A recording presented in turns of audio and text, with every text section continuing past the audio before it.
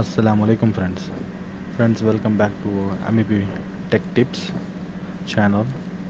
And today I have brought you another video in plumbing system. Today our video is for water supply pipe installations and foster works. So let's start here. So you can see in my hand there is one pipe section which is 19 mm thick and 22 mm diameter. 22 mm diameter because of the PPR pipe I have 20 mm and the outer diameter of PPR pipe is 22.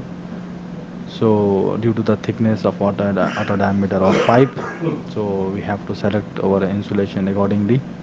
So while ordering your insulation, you must consider the outer diameter of your PPR pipe, not an inner diameter.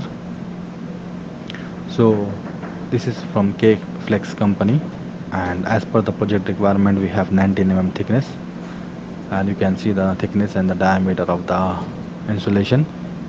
So there will be a little bit gap will be there compared to PPR pipe outer diameter and the insulation diameter 1 mm tolerance will be there. So you can see here my person is cutting the insulation with the help of a knife. You can use any knife or you can use any other kind of cutting instrument or cutting tool. So the simple way of installation of water supply pipes and insulation, because the it's not complicated insulation and pipes are very easy to install and fix. So you can see here, because this type of insulation will save you a lot of time because of the new technology here now. So he's putting this rubber insulation inside the water supply split clamp both side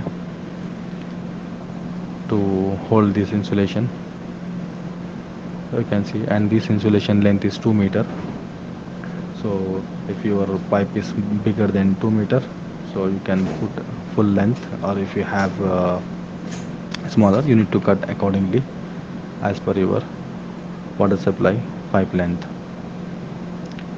So it's very easy, time saving job for rubber insulation sections, and very fast progress you can get with this. You can see the time also is actual time, no editing in this. So after installing this one, we will use glue to join the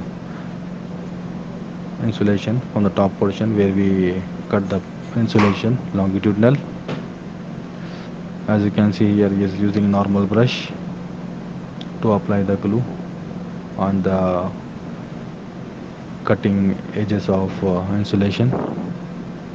It's very simple installation, easy to join. So guys, let me know about this video, how you like this video, and what videos you would like to see. And you can see there's a black tape, this black tape to be applied wherever the joints. As you can see here, we joined wherever we inserted the insulation in the split clamps, we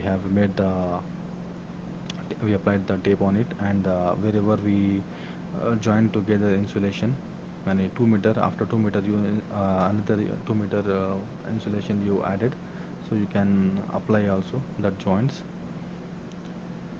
So, and now we come to foster work for the water supply pipe insulation. You can see here the canvas cloth, and he has dipped the canvas cloth in the foster glue drum. So it is completely, you have to completely insert like a cloth, normal cloth we used to insert in the water, and we take it out. So it's same kind of thing you have to do. It has to be completely dipped in the drum and foster drum, and the cloth you need to cut as per your insulation length at side, and should be little bit less not more. So if you see the joints wherever we left it, that has to be, that will be insulated later, because it is left due to the pressure test not been done. And you can see it very simple. And you know, this canvas cloth is coming in longitudinal length, big length. So whatever length you can cut easily here, the canvas cloth. So proper dipping is very important for the canvas cloth. Otherwise, if you do not dip properly, you can see after dry, the holes will be, you can see the holes in between the canvas cloth. So if you dip properly, then the finishing also will come properly, and you cannot see any holes in the canvas cloth. So whatever threads are there, you must remove it. Otherwise it will be a problem later on when you install it in the if threads are hanging, then anybody pulled it out, so the insulation foster will cloth also will come out. So you must take care of this small things. And proper finishing is very important. You no need to do very tight here, just you need to wrap it firmly, that's all. No need to make more tight, because the cloth also is not very hard, and you cannot apply more force for the canvas cloth. Just you need to wrap it and just put it on up, and then put the proper finishing, and you just evenly apply the foster all around it to get the proper finishing. That's all, your work will be done here. So guys, please comment on it, how you like this video, and what videos you need it in future, what videos you are looking for. And if you want me to improve my videos or anything, just comment on it, let me know. I will come to know only by your comment. Otherwise, I feel I am doing very good job.